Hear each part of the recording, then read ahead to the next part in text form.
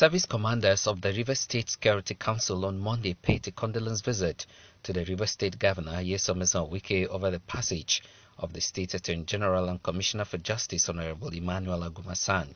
The service commanders, who were led by the Assistant Comptroller General of Nigerian Customs Service, Zone C, Sanusi Umar, comprise of the Nigerian Army, Nigerian Air Force, Nigerian Navy, DSS, Nigerian Police, Civil Defense, NDLEA, Nigerian Immigration Service, Customs, and FRSC. Umar described the late Attorney General of River State as a very reliable and industrial public officer. Here this morning, all the representatives of the security agencies in River State, very productive, very reliable, industrious. While condoling with the government and people of River State on his sudden demise, the Assistant Comptroller General of Customs said late Aguma was a true professional. All of us here, when he was alive, in one way or the other, we interacted with him. And we come to understand that he was not only active, but he was a very cheerful person. And above all, he was broad-minded. May his soul rest in perfect peace. Responding, River State Governor Nyesom Wike reiterated that the late Attorney General of River State was one of the best hands in the State Executive Council. Emmanuel Aguma was one of the most hard-working commissioners I have. Not only intelligent, committed, and loyal. He sees himself, he believes in everything we do. He said that it will be difficult to find a replacement for him, as he was an embodiment of selfless service, professionalism, and loyalty. And I can tell you that it is difficult. When I say it's difficult to find a replacement.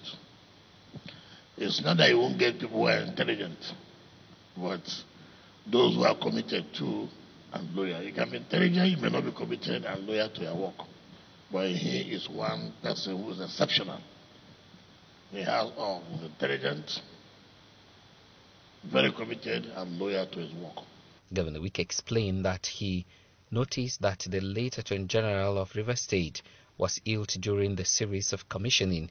He said though the Attorney General offered to witness the commissioning of National Industrial Code, he insisted that he should travel for urgent treatment. Sometimes during the commissioning period, while I was in the dining, he came and I asked him, the way you are looking, I'm not happy. He said he is feeling somehow. I said, no, you must travel now and go and check yourself and make sure that things are all right. So it is not as if you were that sick where you rushed him out for emergency, no. But that he came, I said he was going to wait, let's finish the commission. I said, no, you don't need to wait. You must leave now and go and check yourself. And at the end of the day, this is what we are seeing. The governor said that the passage of the Attorney General of River State is very devastating at this time. But God knows best. He gives, he takes. We cannot question. We are all human. Yes, we feel it. But we cannot question God why it should happen. But I know how painful it is, not just to us in the cabinet, to the entire state. So it's better. I cannot question it. So I sincerely thank you for coming this morning to sympathize with us. Governor Wike said that the consultations are on with all major stakeholders to arrive at the burial date for the Attorney General of River State. I can assure you everything will be done to give him a befitting burial. And there's nothing we can do.